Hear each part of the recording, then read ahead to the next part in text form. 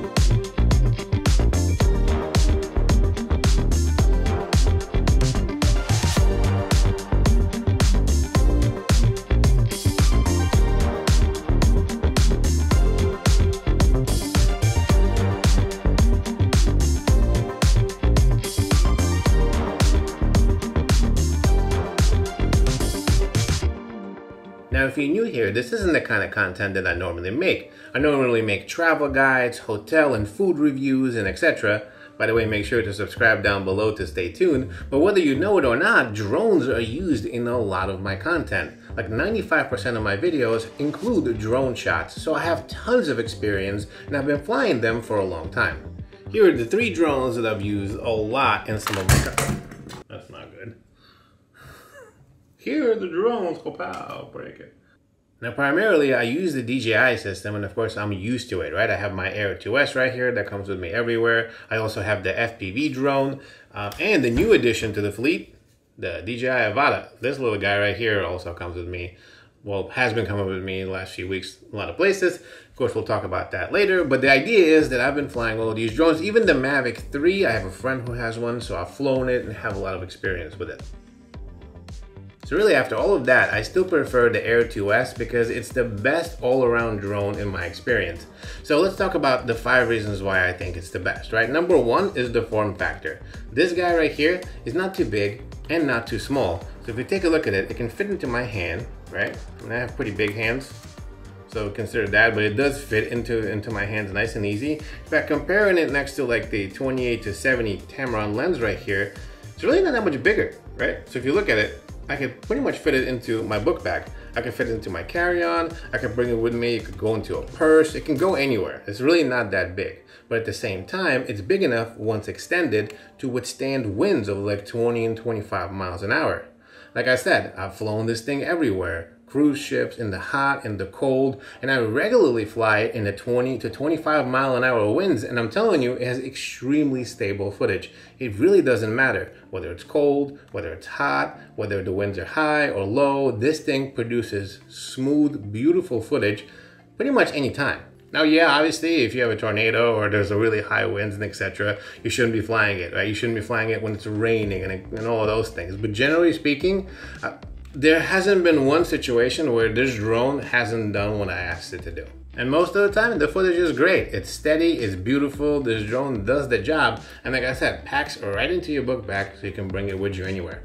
So that to me kind of makes it better than the Mini 3, right? The Mini 3 doesn't have as good quality as this drone in my opinion, although I know the 10-bit and the upgrades and etc. But it's also small, and that's the issue here. Being small, it can't fly in high enough winds. It can't fly in situations that this guy can't fly in. And it's small enough to go anywhere. And that's one of the reasons why I think this guy is better than the Mini 3, right? It can handle higher winds and can still be small enough to travel with you. It's not as small as the Mini 3, but it gives you best of both worlds. Next, let's talk camera. Number 2 reason why I love this drone over any other is the amazing camera on it, right? It has a great sensor, 10-bit color, fantastic dynamic range. The color grades really well and allows you to stretch the image in post to almost unbelievable levels. Like, I really love it. You can turn this thing to fully automatic and just shoot your videos and pictures and be fine with it and be totally happy and everything is great. Or you can turn this to manual, completely manual settings, go into D-Log, and then later on in post, bring it back to Rec 709 and then color grade to your imagination's end, really. It's fantastic, and it really allows you to do a lot in post. I absolutely love the way this drone color grades. It's super epic. It's just one of my favorite things. I mean, I'm sure that the Mavic 3 Cine is probably better with the pro grade and etc. But at the end of the day, that drone is $4,000 more than this one. You know, and this one does almost, I mean, I know. I'm gonna say almost, but for most people, nothing. You don't need the Cine. You don't need the Mavic 3. For most people, this is way more than enough. You can use this for even professional settings, in my opinion. So prosumers and pros could probably use the DJI Air 2S. The camera on this is great. It also takes awesome photos and even great hyperlapses. There has a lot of automated functions in this. There are some automated flight modes that will allow you to get professional shots without you even having to fly the drone. It does the master shots, it does the hyperlapses. It's really amazing. So you can do a lot with this drone, professionally even. Next, let's talk durability and usability, right? This drone is really fast in sport mode, so it can fly really well. In fact, it's faster in sport mode than the Avata. I'm not kidding you. The Avata, probably like 27, 28, but it also depends on the wind conditions, how high you're flying it. Yeah, this guy will zip faster closer to the ground. But once the winds pick up, once whatever, and you need to like zip straight through, I think this guy is actually faster. I fly both of these, and I feel like the Avata, even in sport mode, cannot go like past 24 or 25 miles an hour, while this guy, I regularly fly him in sport mode at like 32. Next, let's talk durability. This drone is actually quite durable. I'm not kidding you. I mean, I'm not saying you can beat it up, so take that with a grain of salt, but I have flown into a tree like with leaves and etc., and it actually still stayed up. So you can see like the little chop here of the leaves. In fact, some of the green stuff is still on this, but it totally stayed up. Now, I obviously don't think it can take a crash or whatever else, but technically speaking, so far, knock on wood, dropping it or even flying it into a tree or two, just really kind of beating it up, and so far it's been just holding strong. I mean, it's not like the Avata, right? It's a different video. We'll talk about that later. But the Avata has guards, right? And I've actually flown this thing straight into a tree, and look at it, still works. But anyway, that's a different video. So the point is, this is actually a pretty reliable and durable drone for a GPS one. It's quite fantastic.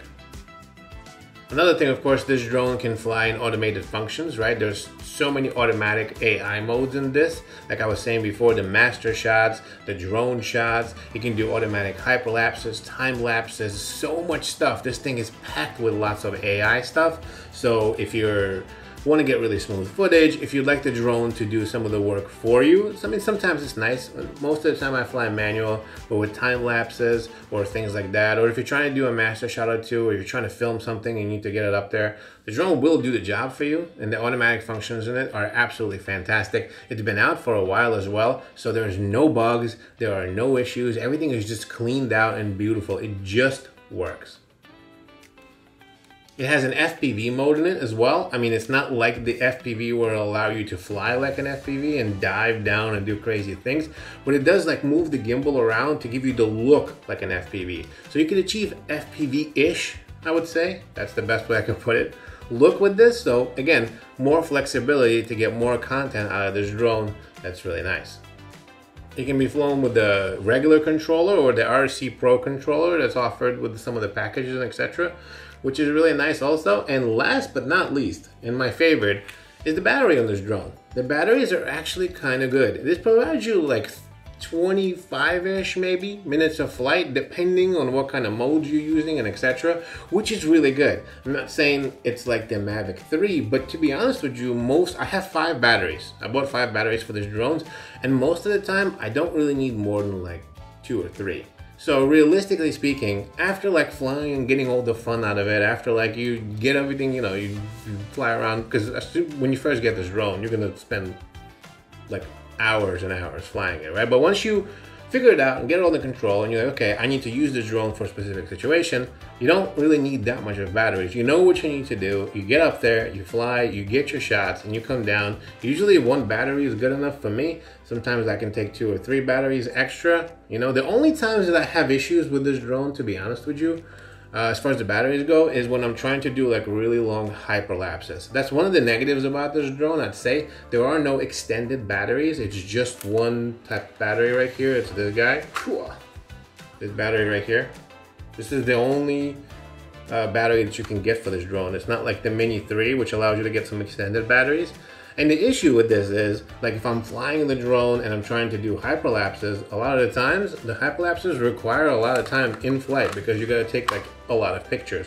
With this drone, I can't do really more than like a 12-second hyperlapse. It's about 150 pictures is the most that I can do until the battery runs out. Normally, I like to do much longer hyperlapses with my cameras, so I would love to get a drone that can actually be able to maybe pull out like a 30-second hyperlapse, which of course would require like 900 photos, which this is a long way away from that. But all in all, the battery is fantastic and it'll definitely do the job for you. Bring a couple and then you're good to go. Number 4 is the price, right? This drone is $999. You can get the Fly More combo for $12.99. And then for $14.99, you can get the RC Pro controller, which by the way is actually a cool idea because that controller itself is like $1,000. But all in all, for $999, if you wanted to, you could fly with this thing, which is actually kind of nice. It's competitively priced. Like it's not like the Mavic 3, which I think starts at $2,000. So this guy right here is $999, and then for $12.99 you can have the Fly More combo, which gives you 2 more batteries. You definitely want to do that. The Mavic 3, by comparison, starts at $2,000, and the Fly More is like $30,000. So $12.99 versus $3,000, that's the difference between the Air 2S and the Mavic 3. And how much more are you getting for the Mavic 3? I mean, yes, it has some professional functions in it. Yay, it's a lot more steady, it has a better battery, it has a better camera. This is all of those things. And if you want to grade for the Pro grade, you'd have to spend $5,000 because the Cine version allows you to do that with an SSD and so much more. It's all great, but realistically, even me being a YouTuber, doing a lot of the stuff that I've been doing, I never really needed any of that. This is why I don't have the Mavic 3 or the Mavic 3 Cine. Well, besides the fact that I don't have $5,000 to spend on a drone, this guy does the job for me. All of the videos you see, everything you've seen has been shot with this guy right here because he's good enough, right? So why would I spend more? I mean, I don't see a reason. Now, if you're a professional and you want the best of the best of the best, you're shooting like movies or you're trying to do some crazy stuff like that, you know, you have a business, things like that, maybe. Or if you have the money and you say, whatever, I just want the best of the best, the Mavic 3 or the Mavic 3 Cine is definitely the best of the best.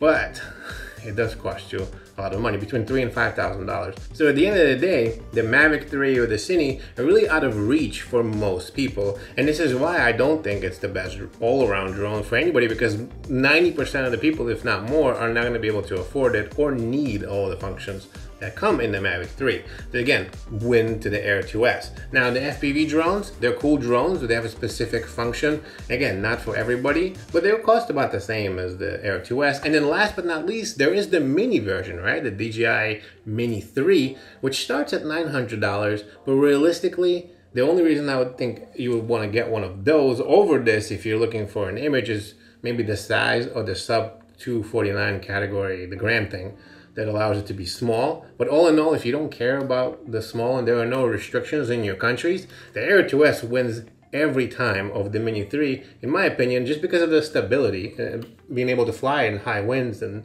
all kinds of crazy situations. But that's kind of what it is. The price is really good on this thing. And last but not least is the ease of use. The reason this drone is the best is because it's the best all around. It does everything for you and it's really, really easy to use it. It works every time. There are no bugs. There are no issues.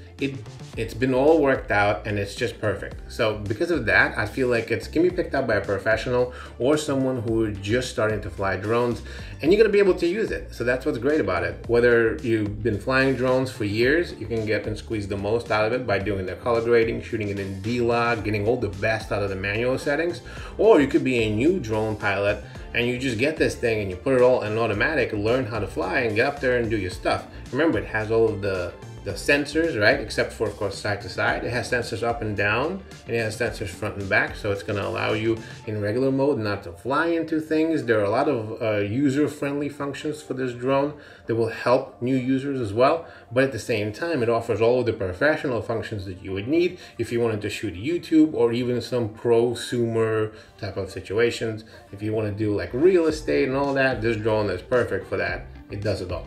As always, I would love to hear what you think about this down below. Let me know if you've flown the DJI Air 2S, the Mavic 3, the Mini. Which one is your favorite? Do you think I'm full of it? Do you agree with me? I'd love to hear down below. Thanks so much for watching, and I'll see you in the next video.